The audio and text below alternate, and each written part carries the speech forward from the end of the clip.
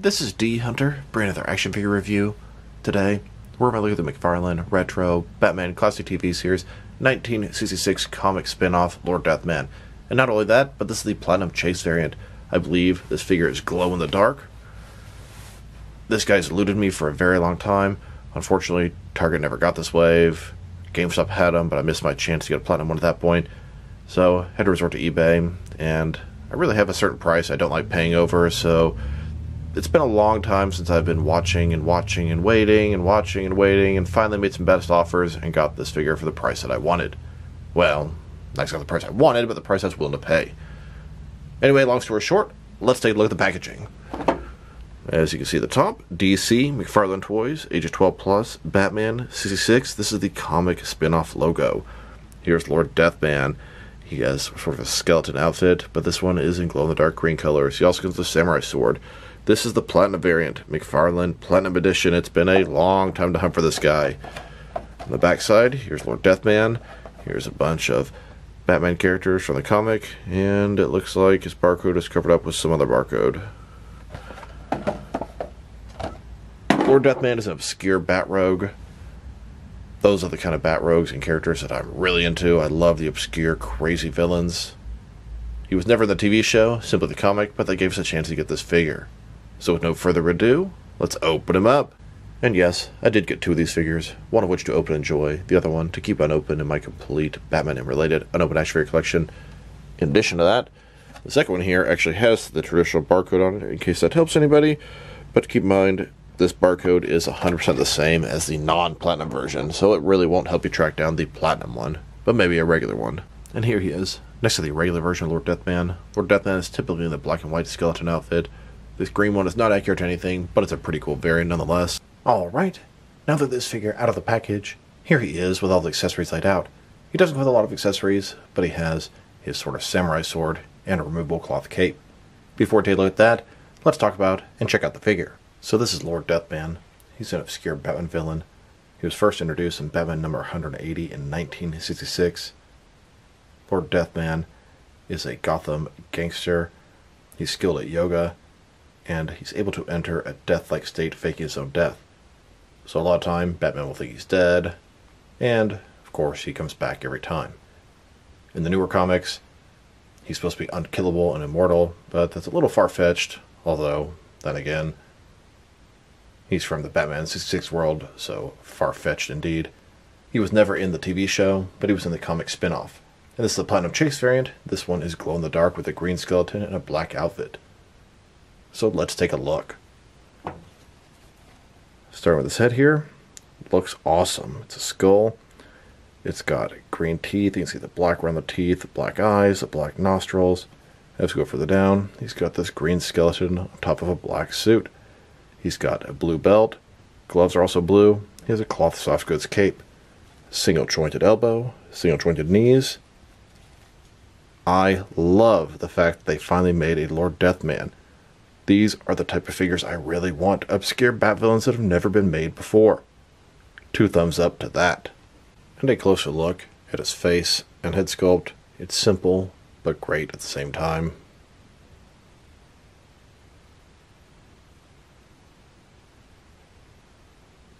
And then here's the figure, broken down as far as he can go, with all of his removable parts detached. Now let's check out his accessories, and let's start off with his cape. He has a cloth soft goods cape here. It's done in that old school style with a little plastic ring around the neck. Beyond that, it looks pretty good. Here's Lord Deathman without his cape on, and then here he is with his cape attached. And now for his sword. This is a samurai sword. This one is green. I believe it's going to go in the dark. Handle has a nice little sculpting detail on it. Here it is, next to the standard version of Lord Deathman's sword. And here's Lord Deathman holding that sword. Now I want to check out his glow-in-the-dark features. Here's Lord Deathman in a fully lit room, glowing in the dark, fully charged up. And here he is in a semi-lit room, glowing in the dark. And here, in a completely dark room, glowing in the dark. Now I want to check out the differences and similarities between this new Platinum Chase variant of Lord Deathman and the original version. And besides the obvious paint differences, they're 100% the same figure, same sculpt, same articulation. So let's take a look. Start with their heads. Looks fantastic. I do prefer the more traditional look because that's how he looks in the comics, but this is a pretty cool variant. I actually really like the idea. I think it's great. This one is black and white traditional skeleton, and this one is green glow in the dark. They both have the blue belt, although his buckle is also blue, his is white. They both have the blue gloves, and the cloth soft goods cape. I really like both these figures a lot. Now they've taken a pretty good look at both the figure and his accessories. Now for his height. From bottom to the top of his head, standing right at 6 inches tall, which can translate to just over 15 centimeters. And now for his articulation, which is a little bit limited as this is a McFarlane Retro figure. Start with his head. Of course, you can rotate from side to side. Can't really look up and down or tilt from side to side. Shoulders on a ball joint goes out way more than 90 degrees. Up, down, around, all that good stuff. He's got a single jointed shoulder, goes in about 90 degrees with rotation. His wrist, simple rotation. Torso's one solid piece. Waist swivel. Old school style hips, forward that much, back about that much. He's got single jointed knees, 90-degree bend, once again with rotation. And that is about it. Still really happy to have Lord Deathman in the collection. Here's a look at Lord Deathman leading some of his henchmen down the streets of Gotham. And then, with even more henchmen, tons of supporters following his cause. And then, even more henchmen. Who would have thought Lord Deathman, a villain no one's ever heard of, had such a large gang in Gotham? And then here are both versions of Lord Deathman, the Platinum and the regular, leading their entire army through the streets of Gotham. Here's Lord Deathman, with the rest of the McFarlane's 1966 Batman villains. They're in the villain's lair, plotting against Batman, teaming up. Now let's check them out. Next is some other action figures, starting off with some other McFarlane 1966 Batman figures. Here he is, with the rest of his wave. We have Robot Batman, Lord Deathman, Joker as Batman, and Superman. This entire wave is based off the 1966 comic. Kind of cool, they can bring new and different characters into the mix this way. The only other 66 figures that are specifically for the comic is Batgirl and Two-Face. Here's Lord Deathman, next to that previous wave of 66 figures. We have Batgirl, then Batman and Robin with their oxygen masks. Then, with the previous wave, this is wave 6, we have King Tut, Two-Face, and a radioactive cow Batman. And now, with the previous wave, Black and White Robin, Egghead, and Black and White Riddler. Each one of these waves has at least one standout character and at least one dud. Egghead was a standout of this wave. The next wave, King Tut and Two-Face, then Batgirl, and then I'd say this new wave with Lord Deathman is a solid home run. Here's Lord Deathman, next to McFarlane's 1966 Batman, Robin, and Batgirl. And here he is, next to Mattel's Batman, Robin, and Batgirl. Here's Lord Deathman, next to the traditional Joker, Riddler, Penguin, and Catwoman villains from the 1966 show. These are the McFarlane versions. Then, next to the Mattel versions of these same villains, here are all the different 1966 villains McFarlane has made. From left to right, we have the Joker, Riddler, Penguin, and Catwoman. Then things get much more interesting as we continue on. Lord Deathman is from the comics, was never in the show. Mr. Freeze from the TV show. King Tut and Egghead from the TV show, and both brand new, never released before Batman villains in the 6 and 7 inch scale. And then Two-Face from the comics. There are a ton more villains they can do from both the TV show and the comics. Although, rumor is the next wave is going to be based off the 1977 animated series, which concerns me a little bit, as I think there's a ton more from the 66 universe they could do. Now let's check them out. Next to some Skull Trooper figures. Here he is, next to a McFarlane Fortnite Skull Trooper. This is a 7 inch scale figure, and this would work great for a Lord Deathman villain with your McFarlane DC Multiverse figures. 7 inch scale, and even also by McFarlane. And I did get 4 of these McFarlane Skull Trooper figures. At the time, I thought they could make for some pretty nice Scarecrow henchmen. Dressed in skeletons, kind of got that scary vibe going to them. 7 inch scale, McFarlane toys, fits in great with your DC Multiverse stuff. And here he is, next to the McFarlane Skull Trooper. This is the green glow version. This is a Walgreens exclusive. I also got 4 of these guys. I started something when I got 4 of the original Skull Trooper, then I made a variant, and I already got 4 of the original, and I was using them for an army builder, Scarecrow henchman, so I thought, what the hell, let's get even more Scarecrow henchmen. Then Jazzwares started making 6-inch scale Fortnite figures. McFarlane was still making the 7-inch scale Fortnite figures, but they stopped doing that shortly after. Jazzwares made a Skull Trooper.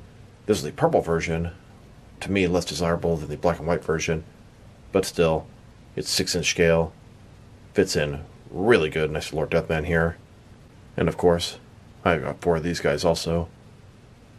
Now these aren't going to fit in with your McFarlane DC Multiverse stuff, but I collect 6-inch and 7-inch scale action figures. I need henchmen for my 6-inch scale Scarecrow stuff as well. And now, here he is, next to the black and white Jazzwares 6-inch scale Skull Trooper. This is the best henchman and action figure to complement this Lord Deathman. And of course, I got 4 of them as well. This is the best version of the Skull Trooper in the 6-inch scale. And then of course, we have the McFarlane version in the 7-inch scale. So you have a Lord Deathman or a Lord Deathman henchman for any occasion. And finally, here he is, next to the Jazzwares inverted Skull Trooper. It's basically a backwards version. It has white where the black should be, and black where the white should be, except for his face. And of course, I got 4 of those guys as well, because you can't just stop at that point. And here's my entire collection of Fortnite Skull Trooper figures. I've got 20 of them. It's a pretty hefty Scarecrow army. And you know what? It also works for a Lord Deathman army. And it can also work for Lord Deathman himself. Now, rumor was that Hasbro was going to be doing Skull Trooper, but it looks like their Fortnite license is dying. I don't know if the line's still going on or not. I hope they make one, but I'm skeptical at this point. Now let's check him out, next to some action figures from different various companies, so we can see how he fits in, both scale and style-wise, in case you know which lines you can mix him with. Since he's a McFarlane 1966 Retro figure, they're typically the 6-inch scale. I'm going to start off my comparisons with some of the smaller action figure lines I collect, and work my way larger. Here he is, next to some Jazzwares Fortnite figures, and some SH Figure Arts action figures. And here he is, next to some Hasbro Marvel Legends, and some Mafex figures. Here's Lord Deathman, next to a spatula. Then, next to some Mattel, and some Mezco DC figures.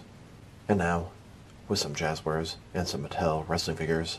Here's Lord Deathman, next to some NECA, and some DC Direct figures.